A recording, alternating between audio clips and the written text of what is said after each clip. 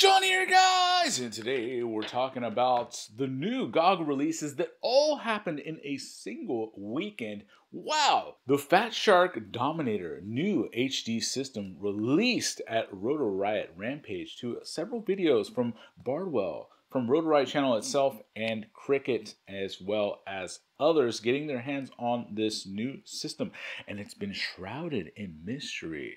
Well, finally, Carl over at HDZero was able to sit back, watch the events unfold, and then release his own goggles, pretty much saying, "Too soon, Junior." It's so interesting to see the different takes by these different companies and how they're handling and respecting their customer base and our community differently. The Rotor Riot Fatshark release basically saying, we aren't trusted to know. We don't need to know. We're not telling you. All of the questions that are coming up about this system and its origins and its technology. But even though we are not deemed worthy of knowing, our money is deemed worthy, and they're asking for that money today. Meanwhile, HDZero so far is asking for nothing but for you to sit back, relax, and be blown away by the feature set. If we designed a goggle by committee, I don't think we could have even come up with a solution as elegant and as nice and as feature-packed as this one. It's an interesting time to compare and contrast the two systems, one that enlists the community and the customer base in order to build it for exactly what they want, and the other ignoring the community, but still demanding you hand over a pile of money for an unfinished product. Fatshark and Rotor Riot, two of the largest and storied companies in FPV, which also have the most damaged reputations, joined forces for sort of a Voltron of failure launch. They show a product that looks and feels like DJI, but they're promising that it's not DJI. Then we see the same product launched at two other places under different names, Avatar and even on Flywoo's website. They're going as far as to copying DJI's menu system one for one, but saying they only did that so that you wouldn't be confused as that any other menu system would be unreadable to anyone that's already used it. Does that really make sense? Speculation has gone wild, and we haven't seen this level of desktop detective work since that time the internet banded together to find out who messed with those cats, which turned into a Netflix special. 3 theories have emerged. Most of them are based on the great work by MadsTech and It's Blunty and many others in the community who've been doing a ton of fantastic investigative journalism. Please, as soon as this is over, go check out MadsTech's longer and great videos on the subject for more details. Number 1 theory. This is DJI backdooring sanctions to get on our shelves. There are restrictions on DJI. These are not to keep DJI out of retail outlets, but to be involved in any sort of government contract, which means that you as a consumer have every right to go put a DJI Mavic on your Christmas list and an hour after opening lose control of it, never to find it again. However, no government contracts can exist that involve DJI products. This, of course, is a huge loss of potential revenue, so they could be creating a series of shell companies like Caddx, which points to Walksnail, which ultimately leads back to DJI. Get it? Shell company? Walksnail?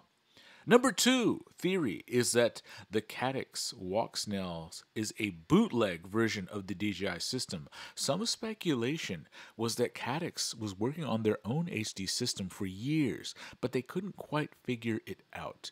Eventually, they had the chance to become the most coveted spot, the partner of DJI to bring the video transmitter units to market, the Air Unit and the Vista, being the DJI partner, making their own cameras that work with the system. They would have been given access to all type of spec sheets and product information. They were eventually able to assemble a copy of the system using what they know about the DJI tech to fill in the blanks of their own system.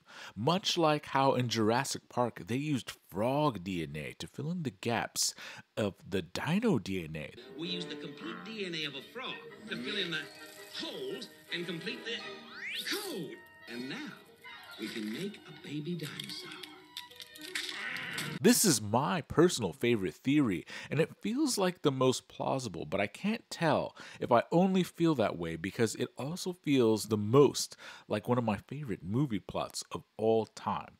If it is true, and they use their connections with DJI to learn more about their system and create their own version, it feels a bit like they stood on the shoulders of geniuses and took the next step. You know, you read what others had done, and you took the next step. You stood on the shoulders of geniuses to accomplish something as fast as you could. And now they want to sell it and package it, and they want you to put your hard-earned money down, almost $700 to pre-order it. Number 3 theory is that this is something totally new, and they only copied the menu system so that it looks more familiar to existing users.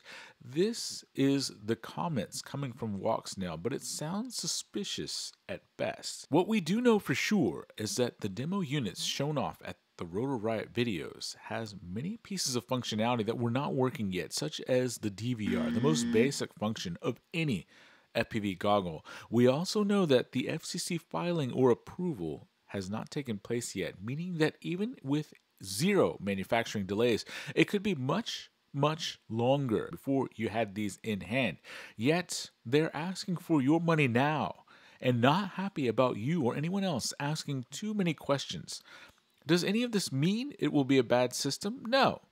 It could still be great, whichever of these ends up being the case. But before you buy in, before I buy in, I want to see a working version, and I recommend you do the same. Now let's talk about the HDZero product launch. HDZero is a company that's actually listening to the community. They had a couple of hard launches along the way, and they have licked their wounds, learned their lessons, and man, what a stride they are hitting.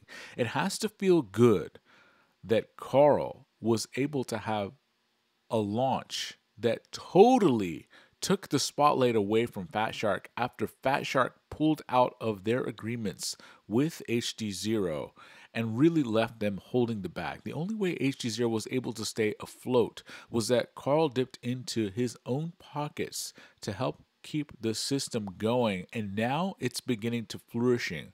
And this goggle release, timed perfectly, is something of beauty. I can't help but feel for Carl, left in these terrible situations by Fatshark. Now, who knows what the reason was? There were some disagreements that took place. We don't know who's really at fault, and it doesn't matter. Either way, whether he was at fault or Fatshark, he was put in a bad situation. His company could have died when Fatshark decided to pull out and no longer support HDZero. Especially, who would have known they were working on their own system behind the scenes? Now it all kind of makes a lot more sense. Carl, though, listens to the community. He dove in. He's been asking all of us. He's been working with testers on the ground level. And this is the culmination of all of those efforts. The beautifully designed goggle that will feature a new rail system that will allow all manner of mounting antennas, analog modules, or whatever you want. If you've always been misplacing your keys when you fly, you could design and print a key holder to hang on them, because HDZero will be releasing the files to help you design your own mounts for this. This is what happens when a brand not just tries to sell its customer base something, but also actively listens and collaborates with them. This isn't a goggle by HDZero to sell to the FPV community. It's something that's been developed in sync. Seeing both of these launch in the same weekend, you'll start to see just how much these things make a difference in the end product. Here's some other features that we now know about HDZero. There's an on-off sliding switch. It's designed to be open source, and the new goggle actually runs Linux. The panels are 1080p OLEDs, refreshing at 90 Hertz with sliding IPD adjustments. It actually is going to have fixed latency video transmission for goggles to goggles, 4 milliseconds of latency, the lowest we've ever seen, and it's also going to fix that analog jitter that you see on regular analog goggles, so it may also be the best goggle for analog. Speaking of which, you will have an analog capability, unlike the Fatsharks, unlike any other goggle that we've seen on the market. No one has asked us to go 100% digital, not even DJI. And so kind of the nerve or just the lack of awareness of the market of Fatshark is kind of overwhelming when you think about it. It has HDMI input so that you can input something from a ground station, use the goggles for simulators, or watch movies on it, and an HDMI output so that you can easily share your feed with anyone else, put it out to a large screen. It's going to have 3.5mm connections for headphones to listen to your quad, or microphones to record you cursing in your goggle feed as you crash through a series of tree branches. Excellent. It's also going to have recessed antenna mounting. That means that all of your antennas will be a little bit more flush to the goggle, meaning you won't ever have to take them out. Have you ever gotten to the field only realizing you left your antennas at home? Well, that drive of shame will never have to happen to you again. Carl has your back on that one. It'll have Express LRS backpack support, side-mounted analog module bay that accepts all of today's analog modules, an add-on to be able to add Wi-Fi video streaming to live stream your flights, and of course swappable plates. This list goes on and on. We're not going to cover all of them. So which will you put your money down for? A new DJI-like system, or one that has an analog input and a rail system, one that has none? So what are you going to do? If you're out there and you're a beginner, or you're shopping for your next set of goggles, there's pretty much 3 ways that you can go at this time: the DJI system, the HDZero system, or analog. I don't really recommend anyone put money down on an unproven technology. Orca is going to be coming out with another system, so you may want to wait for that. But Orca is not asking you to fund their manufacturing process. Orca is not asking for your money yet. Fatshark is. Now, they have shown a demo, which is more than what Orca's done. However, you can see by that demo that there are a number of things not working. We can see that there's no FCC filing or approval yet. And one thing that we've learned from the struggles that HDZero and Orca have had during this chip shortage time is that manufacturing delays can happen at any second, at any time, due to delays in the actual manufacturing process or due to shortages of any individual components. Remember when Orca and HDZero both had significant delays due to only missing 1 or 2 small components from the bill of materials needed to assemble their products? That can happen to anyone. So Fatshark's saying, give us your money now, even though the product's not finished, and we'll ship it in a couple of months. It just doesn't jive right, guys, regardless of whether the system is perfect. Now, if this is DJI, I'd actually feel a bit better about it, because DJI's proven they have support, they have resources to fix things like bugs. But if it's just a clone of DJI, then you'll end up with all the shortcomings of the DJI system with none of the actual support and research and resources behind it to fix any glaring issues, and you'll kind of be out on your own.